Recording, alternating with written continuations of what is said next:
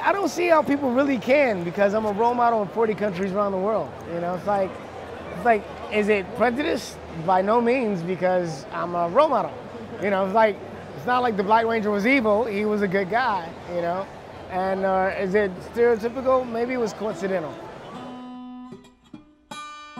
It was groundbreaking. As far as I know, I was the first live-action adventure black superhero. For African Americans, that is like a big deal in culture.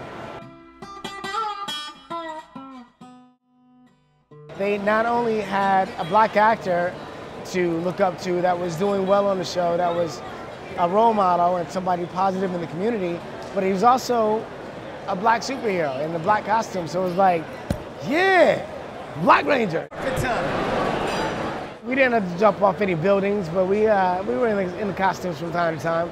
Not as much as you would think.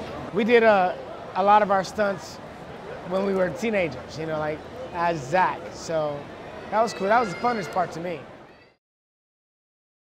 It was something I had to create for the show. It was a concept, an idea that I took from like capoeira or from like, you know, just pop locking and being slick about being defensive.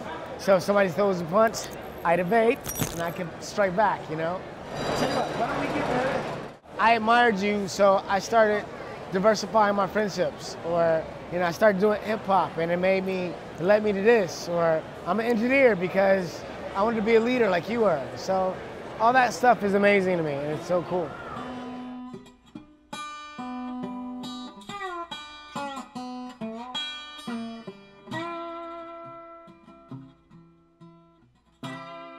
Every now and then somebody comes up and they're like, Space Cases, that was my show.